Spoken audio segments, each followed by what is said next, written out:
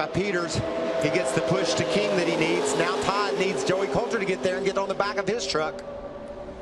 The top two have separated themselves on the bottom line. Falling back is the 11 of Todd Bodine. Now they're 3 wide back there for the 5th position. Down the backstretch they go, less than a lap and a half from Daytona. John King's doing a great job, as Terry Cook told him. Left side's on the yellow line.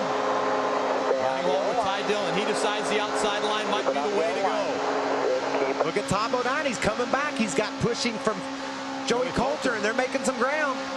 Now moving off at the bottom of the racetrack as they come into the tri-oval. Stay on the yellow line. They're trying to make something happen up top here. Stay on the yellow line.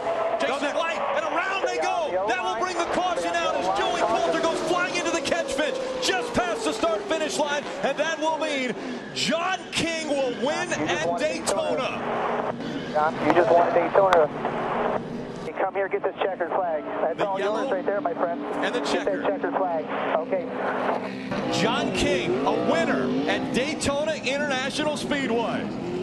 This is how it happened as far as the caution coming out. Look back in the middle there, the 22 of Joey Coulter. A little bit of contact with the 31 of James Busher. Gets up into the catch fence, and man, does that catch fence do its job. And of course, Ty Dillon slipped right through again.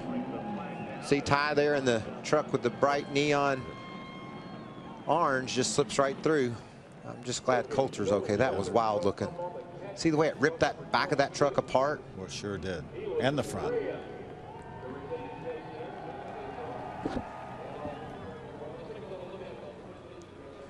James Busher in the 31 got into the back of that 22.